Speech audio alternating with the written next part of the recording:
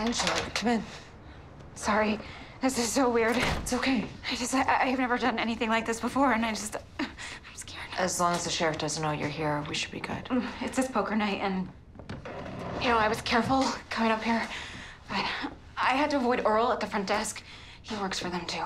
The Kleinsassers? I don't know for sure, but he's a talker. What is it you want to tell me?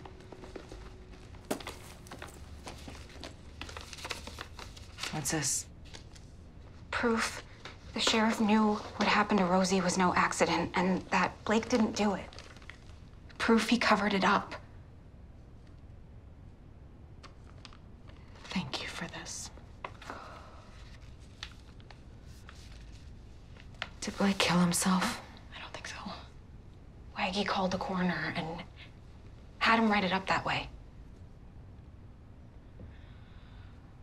We found Gil and Rosie. No, Gil's not gonna help you. He can't. What does he know? All kinds of stuff that the Kleinsassers want to keep secret. Angela, why don't you tell me what's going on? Why is everyone so afraid of this family? I need something to drink first. Yeah.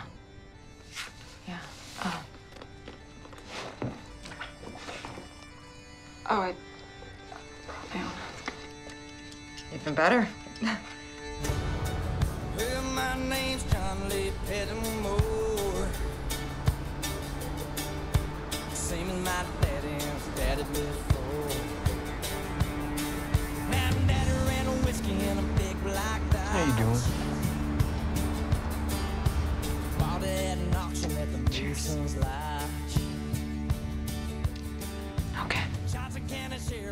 You can tell me. you promise you can protect me? I will do everything I can.